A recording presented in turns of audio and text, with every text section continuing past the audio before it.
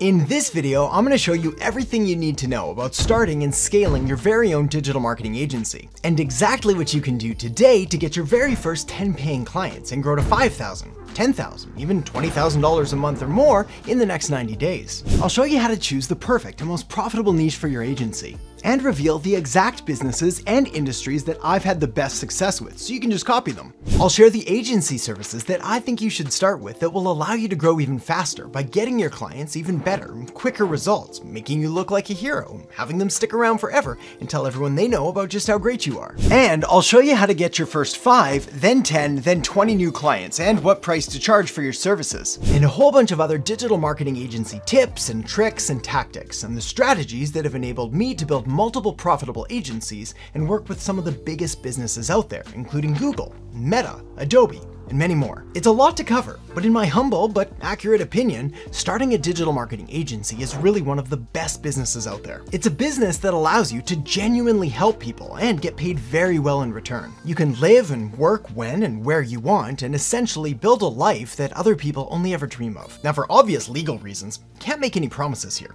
Building a digital marketing agency takes real work, but I can tell you from personal experience that building a digital marketing agency that earns you $20,000, $50,000, even $100,000 a month and more is completely doable with the right strategies in place. So with that said, let's dive into what is probably the most important point of all, which is understanding what a client really wants when they hire you and when they consider working with your digital marketing agency. And when you get this, when you really understand what a client is after, it allows you to immediately differentiate yourself from all of the other agencies out there and cut down on your workload by 90% or more, simply by eliminating all of the things they don't want and giving them exactly and only what they do want. If you've ever taken a look at a competitor's agency website, the odds are good that you've come across some combination of services like web design, content marketing, email, social media management, SEO, and a bunch of different advertising options like Facebook ads, Instagram ads, Google ads, and the list goes on. But let me let you in on a little secret. If those agencies were to share their revenue reports with you, what you'd see is that only a few of the services that they're offering are driving almost all of their revenue. I'll talk more about this in a minute when we go over the agency business models section, but for now, just know that when you're first getting started, and even as you scale to a 7-figure agency and beyond, less really is more. Most digital marketing agencies out there are making their lives way more complicated than they need to be, thinking that they need to offer absolutely every service out there to their clients. But not only is this incredibly exhausting and overwhelming, it's also confusing to the clients. You see, whether your clients tell you this or not, they don't care about getting more likes, more clicks, more traffic, more shares, more comments, or more engagement. The only thing they really care about is getting more sales.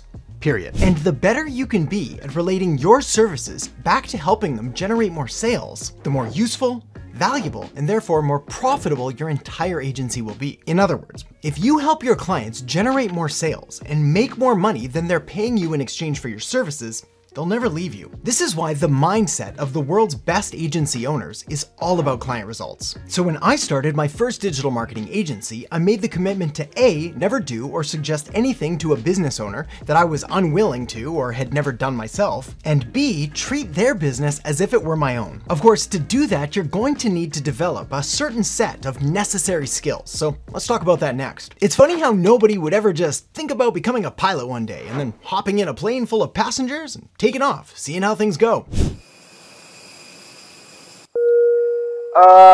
Hey there, this is your captain speaking, I guess. Figured I'd just take a second to welcome you on board and let you know that this was my first flight, ever. Never even been on a plane before, so if anybody knows how to turn this thing on, please make your way to the cockpit and help a guy out. But I see this all the time in digital marketing, and frankly, makes me cringe. The fact is that marketing, as amazing and powerful and profitable as it is and can be, it also comes with a certain level of responsibility. After all, you're going to be working on somebody's business, which they may have put years of their blood and sweat and tears and money into, so you've got to take it seriously. So here's where to start. When it comes to marketing and building a digital marketing agency, there's almost an overwhelming amount and list of different things that you could do. So it's important to first understand that you can can't and shouldn't do it all. But you should be aware of what's out there, so you can decide what to do, and you'll be aware of the next step that you could take if you want to grow or scale or get other support. This is why I like to use the example of the T-shaped marketer. A T-shaped marketer is someone with a broad general understanding on a lot of things, and then a very narrow, focused, and expert level understanding on just a few things. Digital marketing is made up of a ton of different subcategories. These are things like content, SEO, strategy, PR, public relations, email, design, development, advertising, social media, branding, video, and the list goes on. And even as a self-confessed marketing geek who spent the last 10+ years studying these things every single day, I'd still only consider myself a true expert on a handful of them. For example, I have almost no idea how to code beyond some basic HTML. That's okay, because that's not an area that I've chosen to focus on or master. First off, and most importantly, I'm not that interested in coding, and I'm not that good at it. But second, I found that it's more profitable and fun to focus on areas and things that I actually enjoy, like content and strategy and advertising. The big question though is, where should you start? So here's my recommendation. The best place to start learning and developing your skills isn't on tactics like mastering Instagram Reels or SEO optimizing a website, but rather on those proven marketing fundamentals, the basics. The principles that have stood the test of time and will be just as relevant 10 and 20 and 100 years from now as they were 10 and 20 and 100 years ago. I'm talking about things like segmentation, which is about carving up your market into different segments that have similar characteristics like age and gender and where they live or what kinds of things they're into. Targeting, which is finding out how to get your message and offer directly in front of these people. And positioning and differentiation, which is about how to stand out from the competition and be seen as a leader and authority and the best and maybe even only option available. The good news though is that even if you've never heard of these things before, there's a ton of resources available to you. For example, right here on this YouTube channel. So if you haven't already subscribed, now may be a good time to do so. You can also learn through paid online courses like the Digital Marketing Academy. So if you're looking for a faster and more streamlined way to acquire this knowledge, I'll make sure to put a link in the descriptions below this video as well. Whatever the case though, and as obvious as this next part's going to sound, if you want to start a digital marketing agency, you need to know how to do digital marketing. I know, crazy idea, right? We all start somewhere, but you do have to get started and then focus on continually upgrading your skills and learning new things. But the best thing to do when you're first getting started is to start with your interests. So ask yourself, are you more creative or analytical? Do you like video, audio, or text? Are there certain businesses or industries that you have an interest in? What about social media? Is there a platform or a channel that you find more interesting than others? The beauty of digital marketing is that there really is something here for you, no matter what kind of person you are. If you're analytical, you could look more into web or app development, SEO, or even analytics and conversion rate optimization. If you're more creative, you could look to create content through either video or audio or text, and then even help scheduling and posting it to social media. If you're a huge people person, you could look into community management to help with a brand's social profile.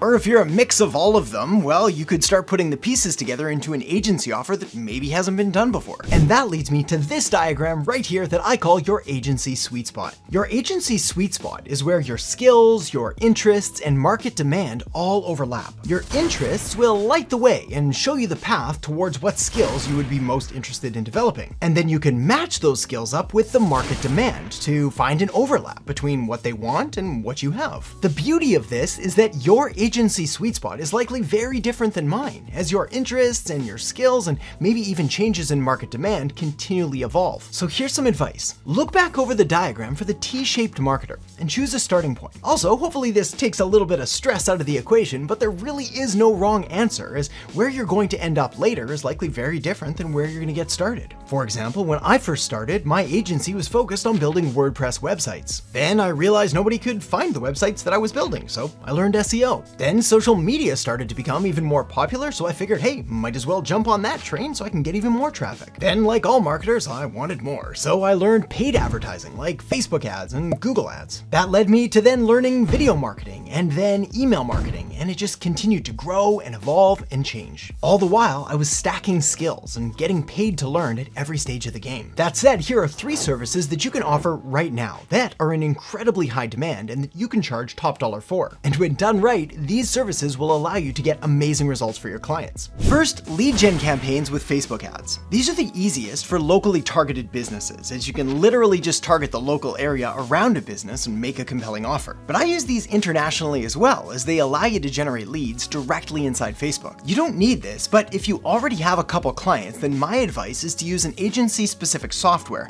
that allows you to create automated follow-up campaigns quickly and easily. I'll put a link to an extended free trial in the descriptions below to the software that I use with all of my agencies, known as High Level. The next service you can offer is social media management, which is about creating and publishing content on these businesses' social media profiles. I wouldn't suggest offering this as a standalone service typically, but when paired with generating leads, it's a useful and valuable add-on. The key here is using software to automate things, so you don't spend all day logging into a million different accounts. I'll put a special link to the software I use down in the descriptions below as well, that I use to post content, and will also allow you to track and present all of the results in a pretty snazzy looking report for your clients. The third service I suggest is optimizing a business's Google business profile, which will help them rank higher in the search engines. This is more for local businesses, but it's still a powerful and valuable service to provide. If this is something you want to do, make sure to check out the link to High Level in the descriptions below as well, as they have some tools to help you do this by optimizing the page and increasing ratings and reviews for the business. Okay, so with that said, the next big thing that we need to do is helping you find and choose a niche. So let's do that now. One of the most popular pieces of advice in business and in marketing is to niche down. This essentially just means to focus exclusively on a single type or group of people or businesses. In other words, a segment of the market. Now, usually this is pretty solid advice, but there are times when not niching down so quickly would be in the best interest of you and your agency. So here are the pros and cons of both niching down and not niching down so fast, so you can make the best decision for you. First, niching down. Choosing a specific niche, whether it's an industry like auto dealerships or online coaches, or even a specific service like say Facebook ads or SEO, typically allows you to get better results faster. This is because you're typically more focused and more concentrated on one single area rather than spread super thin trying to do a million things at once. This approach also allows you to be seen as more of a specialist with a specific area and expertise rather than a generalist marketing agency that does everything for anyone. Being a specialist, probably unsurprisingly, is a significant competitive advantage. But there are other benefits as well, as over time, as you scale up, you're able to take on more clients in this very specific area, which allows you to productize your services, essentially doing the same things over and over again with systems and SOPs, which are standard operating procedures. The flip side of that is, of course, working with a ton of different kinds of clients, where every time you're presented with new challenges and new obstacles to overcome. Now, this might be fun and interesting, but it definitely chews up time and makes your work a little bit harder. That said, there are disadvantages to niching down as well. Typically, the fact that you'll have to go after a larger geographic area in order to find enough clients. This makes it a little more challenging at first because you're not able to leverage your personal network and all of your close relationships with friends and family in your area. Also, admittedly, sometimes even once you do niche down, it's hard to stay focused on that niche when you see so many different opportunities and other people that you could serve. So next, let's talk about not having a niche. When it comes to not niching down and instead choosing to go after a broader portion of the market, there are some advantages in those early days, and that you're typically able to take whatever kind of work gets thrown at you. You'll also be able to build up a broader and more diverse set of experience and working with different kinds of clients, as you're going to be working with all kinds of different businesses and industries and markets and business sizes and owners and CEOs and everything in between. This allows you to build up a ton of experience and figure out exactly what you do enjoy doing and what you don't enjoy doing so much. Having no niche also allows you to be more of that generalist, which means you can start more in your local area and tap into your network and existing connections. This is incredibly powerful, especially in the early days when you don't yet have a long list of testimonials and results and things that you've done. You can at least show up in front of someone as a real, genuine human being and look them in the eye. Plus, over time, as you build more experience and you work with more and more diverse sets of clients, well, you will be able to niche down and focus in on the ones you get the best results for that seem happiest with your work. When you're just getting started, ask yourself these questions. Is there a certain industry that you're familiar with? For example, if you're already working in the restaurant industry, is there a chance you could start creating simple posts or ads for other restaurants? If you're working in retail, is there an opportunity to review and improve the website or how it's ranking in the search engines? If you have a favorite hobby, like say photography or music or sports or anything really, can you think of anyone that would benefit from more attention directed towards their stuff? You see, the beauty of marketing is that every single business out there needs it. So it's up to you to decide who you're going to help first. So here's some advice on that. When you're just getting started, some of the best businesses to take a look at and do marketing for are HVAC, plumbing, solar companies, roofers, high-end landscaping and pool services, and other companies that rely on having a steady and consistent supply of leads funneling into their business. Then simply decide on what strategy would be best for helping to generate these leads, whether it's Facebook ads, whether it's optimizing their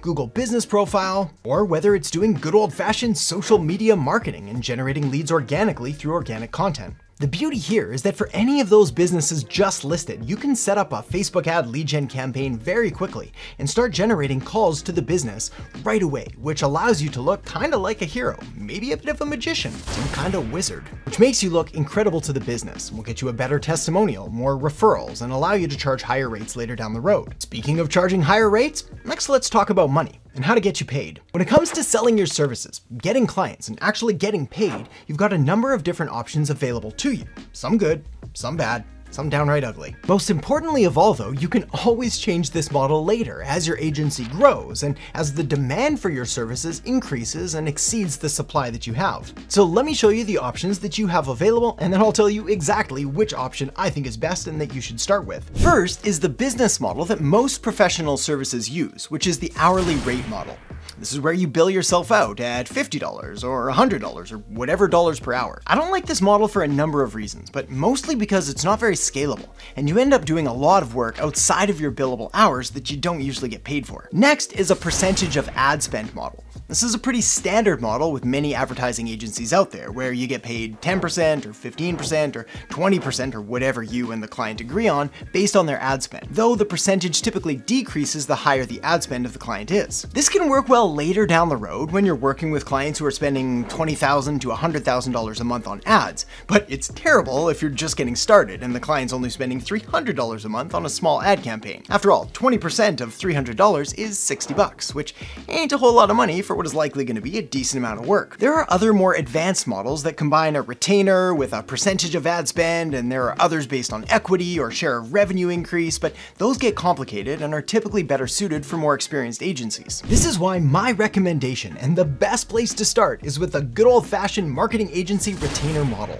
A flat monthly fee for work done. It's nice, it's clean, it's easy to understand, and as long as you're clear about the deliverables, it helps to avoid under-delivering, which is going to leave the client angry and upset, or over-delivering, which is going to leave you exhausted and overwhelmed and broke. As for what rates and prices to charge, here's where I suggest starting. First off, it's important to note that I'm basing these prices off what I've seen work best in the US, Canada, the UK, Australia, and across the world when a company or brand is looking to work with an agency from those countries. So feel free to adjust these based on your own market. Next, I believe there should be a sliding scale for pricing your services, starting low and raising them as you build up experience and credibility with each new client. Yes, there are clients out there who will happily pay 5 and 6 figures all day long for marketing agency services, but they want proof first, experience, and a history of results. So my advice for your first 1 to 3 clients, maybe even first 5 clients, is to work for absolutely free. Yes, free, as in $0. That's because at this stage of the game, you're actually more of a risk to the business than you are an asset, because there's no real proof that you actually know what you're doing. This is why my suggestion is to be open and honest and upfront about the fact that you're learning digital marketing and you'd love to be able to try out and use some of the strategies and the tactics that you've been learning in exchange for a testimonial and a case study and possibly even a referral if things go well. The exception to working for free is if you happen to be running something like Facebook ads for them, I would have them at least pay for the ad spend, but they can get started for as little as say $10 a day. To find people willing to give you this chance, you can ask friends and family and your network and maybe even post on social media. For the right business, this is a pretty appealing offer, so it shouldn't take long to get your first few clients so you can get those testimonials and social proof that you'll be able to leverage later into actual paying clients. So here's some advice on that. Whether you're working for free or you're working with a paid client, one of the best pieces of advice that I was ever given was to always use an application form, essentially requiring your new or potential client to fill out an application in order to work with you. This is important and powerful because not only does it give you the necessary information that you're going to need in order to do marketing for them,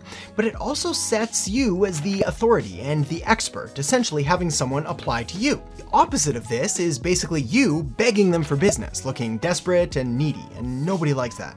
You can use any simple application form software out there. For example, Google Forms is completely free. And as far as what questions to ask, I'll leave some up on the screen right now and pause for a couple seconds so you can write them down. Now, after you've had a chance to do some work for your new clients, now it's time to ask for a testimonial and a review that you can leverage to get more clients in the future. Now, the best way to collect testimonials is through a video, as it gives you the most flexibility and is the most convincing to future prospects and future clients. So if you do record it in person, don't forget to bring along a video camera, or you can always use some kind of online video recording software like Zoom. As for what questions to ask, I'll put up some of my absolute favorites on screen now and let you hit pause again if you want to jot these down as well. Once you have a couple testimonials, you can safely start charging for your services. So here's what some of those pricing packages might look like and what I suggest. I suggest putting together $1,000 per month packages to start. These could go up to $1,500 per month for bigger businesses that'll require more work, and maybe even down to $750 or $500 for simple and smaller packages. And this pricing structure works great for the services I laid out earlier, like Facebook lead gen ads, social media management, and optimizing a Google business profile. Do this for another 5 to 10 clients, get more testimonials using the same process, and then you can decide whether to raise your prices again to $2,000 a month, or keep them where they are at around the $1,000 mark. The beauty of this pricing structure is that it makes calculating your revenue and what you need to achieve your goals very simple. For example, to hit 10K a month, all you need is 10 clients at $1,000 a month. To get to 20K a month, you need either 20 clients at $1,000 a month or 10 clients at $2,000 a month. And here's an important piece of advice on pricing. I found that for most small businesses out there doing annual revenues between $1 and $5 million, there's a sweet spot for agency services that you can charge that falls around $1,000 to $5,000 a month. Too much higher than that, and they start to compare your costs against the costs of hiring a full-time marketing person for the business. Okay, next we've got to talk about some of the most important things about starting a marketing agency that I wish someone had told me in the beginning. Now, this isn't the most exciting part of owning an agency, but it is incredibly important and can save you thousands and thousands of dollars, so we gotta go over it quickly. Starting with the question, what are you gonna do with all this new money you'll be making? One of the first things you're gonna wanna do after you get your first paying clients is having a real good sit-down meeting with a qualified accountant. By qualified accountant, I mean legitimate qualified accountant, not your brothers, dog walkers, best friends, sisters, babysitters, mother-in-law's stepbrother, though he seems like a pretty good guy. There are a lot of very serious decisions that need to be made early on in a business, whether it's starting an LLC or an S-Corp if you're in the US, a corporation if you're in Canada, or whatever the equivalent is if you're in the UK or Australia or whatever country you happen to be in. Most of these business structures are going to give you certain legal protections as well as a ton of tax benefits that you definitely want to be taking advantage of. Also, make sure to look into a little something called E&O insurance, which stands for errors and omissions, which is a must-have when you start working with larger clients. The other thing you need to do right from your very first paying client is start saving around 30% of the income that you generate and putting it somewhere in a separate bank account that you can't see and can't touch. And that's for taxes. I remember the first year that my agency made a lot of money and I was hit with a tax bill at the end of it that I was totally not prepared for. And it sucked. So don't be me. Okay, next let's go over operations and some things that you want to consider in the day-to-day running of your marketing agency. One of the best things about starting a digital marketing agency is that you can build it as big or keep it as small as you want. You can run it as a solopreneur from your laptop or hire a team of employees or contractors to help you scale it and bring on even more clients. But whatever the case, you're gonna need a few simple tools and pieces of software to run your agency. First, you need a website. As a marketing agency, this is non-negotiable. Good news is that you really don't need anything fancy. So a simple homepage, maybe your services, an about page, some contact details, and basically somewhere to put all those fancy new testimonials that you're going to be collecting is just fine. Get a custom domain name as well. So either yourname.com or whatever name you're going to name your agency.com and you'll be good to go. Email is another important piece of the puzzle here, and it's very important to make sure that you've got a branded email address, not just yourname@gmail.com. Basically, using a personal email looks like amateur hour, and it screams that you don't know what you're doing to potential clients. Next, you need a way to accept payments. PayPal can work in a pinch, but your best bet is to set up a proper business account with Stripe that allows you to accept credit card payments. The beauty of Stripe is that it also allows you to create receipts and send invoices, something that your clients are going to want and need. You'll also need some kind of project management and CRM software to keep track of your clients and services. There's a lot out there, including Asana and Trello and HubSpot and Monday and Basecamp, and any and all of them are just fine. So I'll make sure to link up my current suggestion in the descriptions below the video. If you're serious about building and scaling a digital marketing agency, there is some amazing software available that's not only going to help you run your own agency, but also make getting results for your clients that much easier and more effective too. Now, I've already talked about High Level, so I'll make sure to link it up in the descriptions below with a link to get you an extended free trial. This is the software that I use with all of my agencies, and I recommend at least checking it out. Okay, next, let me share with you some of my best marketing agency hacks and secrets that'll help you get started and get going even faster. Also, don't be afraid to go back and re-watch this video with a pen and paper, as it'll make sure that you don't miss any important points that are going to save you a ton of time and money and energy. And I know I've said it already, but if you haven't subscribed to the channel yet, now would be a very good time to make sure that you don't miss out on any future marketing tips. Okay, let's dive in, starting with agency growth hack number 1, 50-50. To run and grow a successful marketing agency, 50% of your time should be on getting new clients and marketing yourself, and having conversations and networking. The other 50% of your time should be spent in service of the clients that you already have in order to get better results and get better testimonials and more referrals. Next, logos and branding. When you're first getting started, don't waste too much time on a fancy logo and fancy branding. Go for the MVP, the minimum viable product, and just get something out there that looks okay. You can and will make it better in the future, but nobody really cares as much about your logo and your branding as you do. What clients care about is results. Next, put your face on it. People like doing business with people, not businesses. So make sure to leverage the fact that you're a real human being and not a faceless giant mega corporation. Make sure that you've got your name and your image clearly labeled on your website and on social media. Don't hide behind a brand new and pretentious brand. Don't try to make yourself look bigger than you are, as your small size and your hunger and your drive and your motivation are actually competitive advantages in these early stages. Next, make stuff. When you're just getting started, before you have those testimonials, before you have the case studies, before you have the results, the only way that a client's going to be able to tell whether you're good or whether you're not is based on the content that you produce and publish and put out there. So, make stuff. Lots of it. Post videos, answer questions, write blog posts, social media posts, anything that allows you to prove your knowledge and expertise and shows that you know what you're doing. Even if you're just getting started and just learning about marketing and about digital marketing and dreaming of owning your very own digital marketing agency one day, the odds are good that you know more about certain areas of marketing than most people out there. Next, keep learning. Best marketers are always looking for an edge that'll give them that competitive advantage. And that's why I've linked up a video right here with some of my absolute best marketing strategies and tips and tricks. So make sure to check it out now, and I'll see you in the next video. The solution is, again, you've got to push through. You've got to move up here, and this is the sweet spot. This is where you're going to find sort of the saturation of your market.